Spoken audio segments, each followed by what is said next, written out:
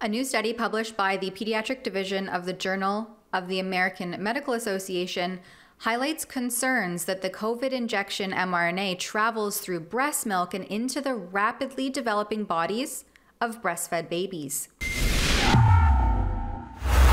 For Rebel News, I'm Tamara Ugolini, here to show you a recent study published by the Journal of the American Medical Association, that's also called JAMA, that found that COVID-19 mRNA does not stay at the injection site as we've been previously reassured.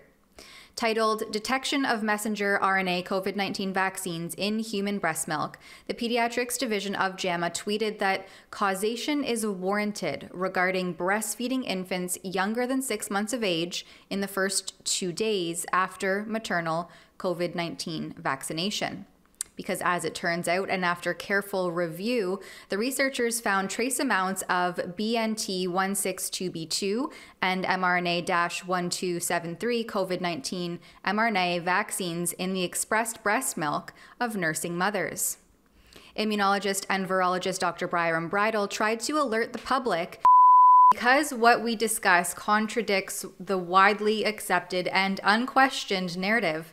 I cannot publish the report in full here, as we will risk being deplatformed completely. So please make sure to follow all of our uncensored reports directly at rebelnews.com. But in the meantime, you can scroll down to the pinned comment below or open the description and click the link to be redirected to a platform that does not engage in censorship of data or suppression of critical thought. For Rebel News, I'm Tamara Ugolini.